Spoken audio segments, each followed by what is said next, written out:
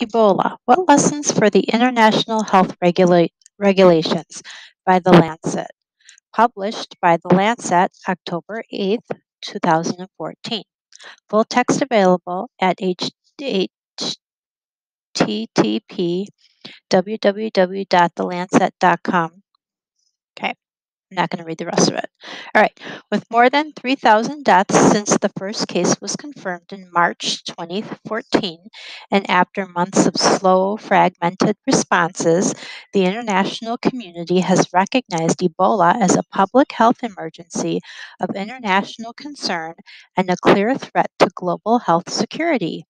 It is the subject of a high-level UN Security Council resolution and has triggered the creation of a UN mission for Ebola emergency response. Despite these efforts, Ebola is staying ahead of efforts to contain it. In such a situation, although it is understandable to focus on urgent actions, it would be a mistake not to reflect on how we arrived at this situation and what we need to do to prevent it from happening again. The International Health Regulations, IHR, represent the system designed to prevent national public health emergencies from becoming international crises. WHO's historic responsibility has been to control the spread of disease. The IHR were adopted in 1969, IHR 1969, and focused on smallpox, plague, cholera, and yellow fever. In 1995, in the wake of plague in India and Ebola in DR Congo, a plague in India and Ebola. Oh, I just said that, didn't I? I'm sorry. A resolution was passed in the World Health Assembly, WHA, to revise and update the IHR. In the late 1990s, a new way of working within WHO was created to detect and respond to infectious disease outbreaks, creating a network of over 120 partners to respond called the Global Outbreak Alert and Response Network. In 2005, a revised IHR 2005, was adopted. The IHR 2005 are not limited to any specific diseases, and they oblige countries to notify the WHO of events that may constitute a public health emergency of international concern and to develop core public health capacities. Although all WHO member states have agreed to the IHR principles, countries that were left to self report their progress on core capacity development, such as surveillance, diagnostic, and containment demands. With no additional financing in place and no proper accountability, this laudable vision has become a huge missed opportunity. Today, every person newly infected with Ebola reminds us of this lost opportunity. Whereas most developed countries certainly have the capacities to implement such a framework, many low income and middle income countries, and especially fragile states, do not.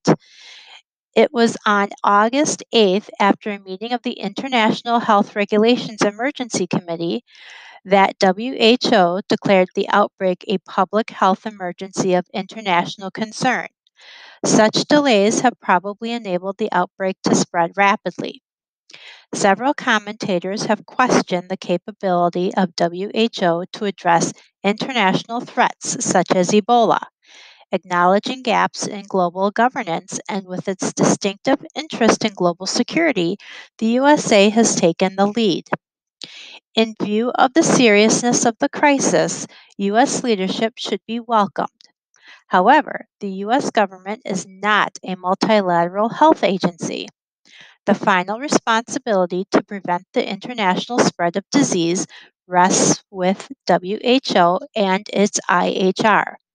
But WHO has been poorly served by its member states and governing bodies. Member states have failed to invest in WHO to ensure the agency has full capacity to address its global mandate. And WHO's executive board and WHA failed utterly to keep the promise they made in 2005 to scale up attention and investment in crucial surveillance and reporting systems, so necessary to prevent the kind of epidemic that is Ebola today. Two priorities stand out.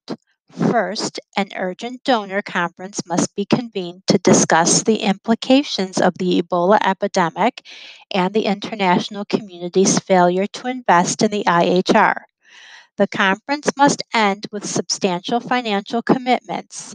Second, a robust mechanism must be put in place to guarantee independent monitoring and review of country implementation of the IHR.